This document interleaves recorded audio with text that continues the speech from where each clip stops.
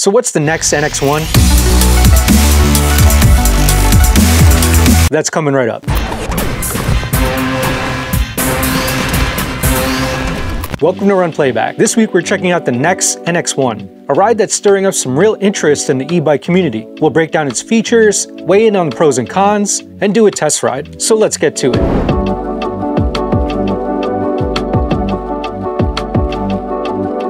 The NX1 brings a unique concept to the table, an interchangeable drivetrain. You've got two options, the NX1S with a BLDC in-wheel hub motor and the NX1R with a QS mid-drive motor. Both versions use the same sine wave controller, a clever touch for compatibility across both models. The hub motor option boasts 3,000 watts nominal and 12,000 watts of peak power, while the mid-drive motor steps it up to 5,000 watts nominal and 12,000 watts of peak power. The hub motor version delivers 196 Newton-meters of peak torque, and the mid-drive motor amps it up to a robust 360.5 Newton-meters, perfect for off-road and stunt riders. Now let's discuss the tech. AI-assisted battery and motor management is in the works, which sounds like a game changer. Plus, cloud connectivity and a custom app for tracking ride activity sounds appealing for the tech-savvy. The 6061 aluminum frame and swing arm maintains durability without excessive weight. The removable 72-volt battery comes in either 28 amp-hour or 50 amp-hour options, giving you some flexibility based on your needs.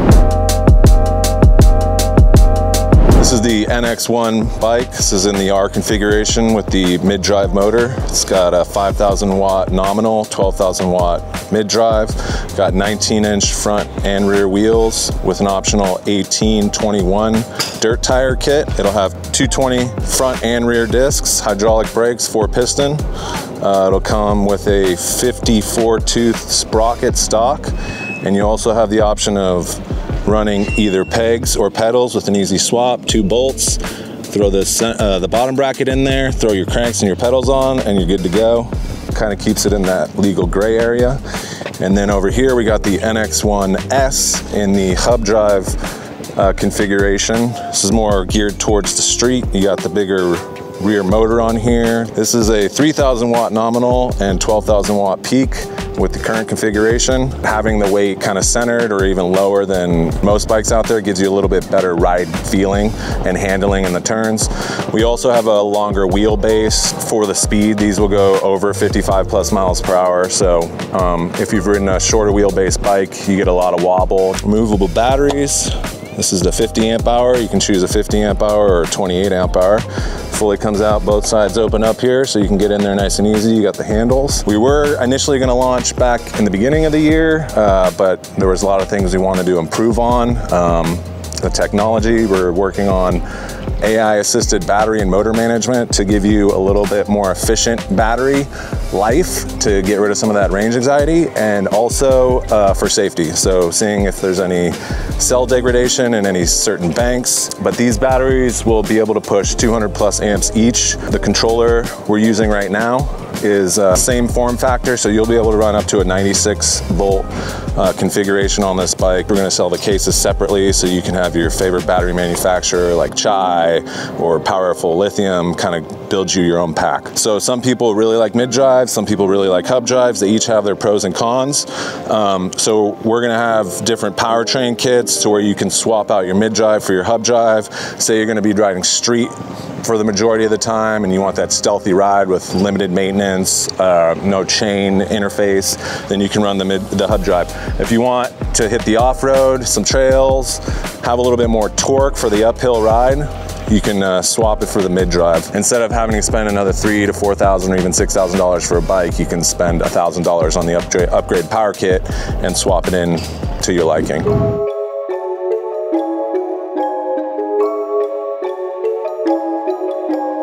All right, first ride with the Nexx NX1S. Now, as you can see, it is, a bigger bike.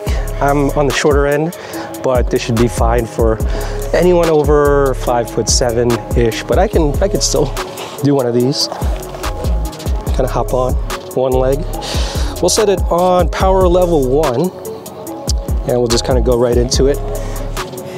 And yeah, I mean, super quiet.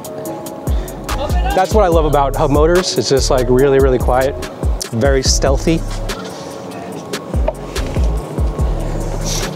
And the handling and the turning immediately feels very easy to control. We'll bump it up to level 3 and you definitely feel the power kick in. Hydraulic brakes doing its thing. Yeah, how do I describe this? I mean, I'm feeling elements of obviously the Sur-Ron, but it's a different geometry, I guess. And I feel like it's just more of a substantial bike. It's a bigger bike, a bigger frame. Yeah, I mean, this thing rips. I'm just like in this little parking lot right here, but level 3, tons of torque right off the line. And wow, and it's super silent, and it feels almost like OEM, like it feels like the production model, to be honest. I can't get over how light this feels. It is 6061 aluminum, and so you're getting the benefits of like a frame that's easy to maneuver and easy to just kind of like throw around. This little area is not doing it justice, but just for testing it in this little parking lot, it's like feels like a lot of fun, like 100%. So let's move on to the next model, the mid-drive model, and see how that one feels.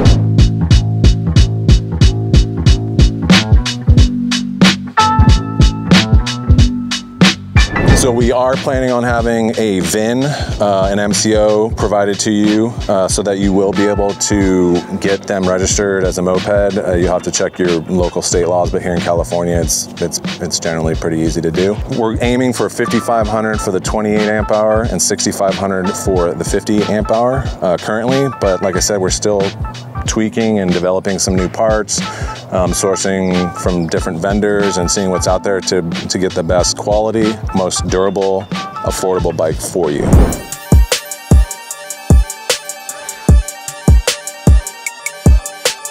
First ride with the Nexx NX1R. This is the mid-drive model. So this is gonna be, I'm assuming, a little bit closer to how I ride the Sur-Ron. Let's get right into it. Okay. Yeah. Very nice. So the controller tune, obviously I like the ramp up on power level 1. You know, it's not gonna throw you over. I feel like this is the right settings for the weight of this bike. And again, easy to turn, right? Doesn't feel like too heavy in the front.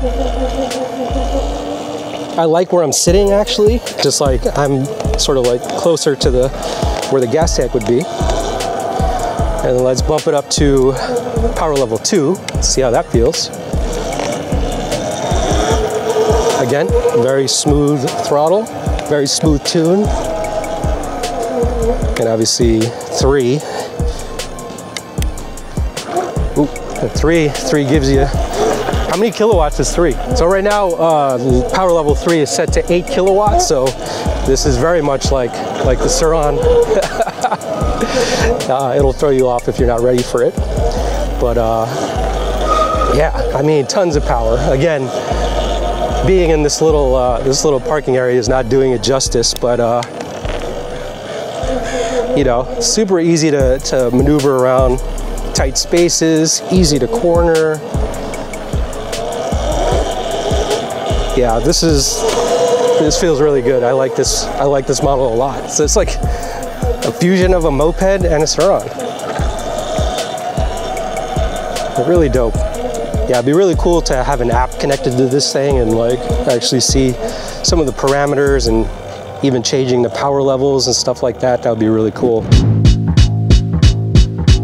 The mid-drive model weighs in at 140 pounds with the 28 amp hour battery, and the hub drive is around 160 pounds with the 50 amp hour battery. Keep in mind that weight definitely plays a big role in its handling. You can also choose your parts like pedals or pegs, a street or dirt tire kit, and an optional fender kit. These options underscore the NX1's commitment to personalization. Now let's talk about what we like. The modular design is a standout feature. Owning 2 plug-and-play motors instead of 2 different bikes could be a cost-effective solution for many. It also feels like a mashup of the best features from an Onyx RCR and a Sur-Ron, which are two of the most popular e-bikes available. And despite its size, the NX1 handles more nimbly than expected thanks to its weight distribution and controller tune. While not exactly cons, there are some points to think about. The concept of interchangeable drivetrains is innovative, but might not appeal to everyone, especially those who prefer that everything on a bike is designed to serve a specific, single-motor setup. Also, the AI and cloud connectivity features are extremely promising but untested in real-world conditions.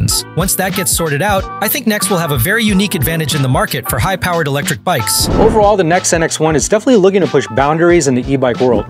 Its modular design sets it apart because it combines versatility and performance. While it may not be the perfect fit for every rider, its innovative approach is definitely worth the hype. So what's your take on the Nexx NX1? Is it a leap forward in e-bike technology or a niche product for a really specific type of rider? Share your thoughts and let us know what you think in the comments. As always, if you want to dive into more EV tech tips, click the links on the side and remember to like and subscribe so we can help you find tech deals that fit your lifestyle. We'll see you guys in the next video.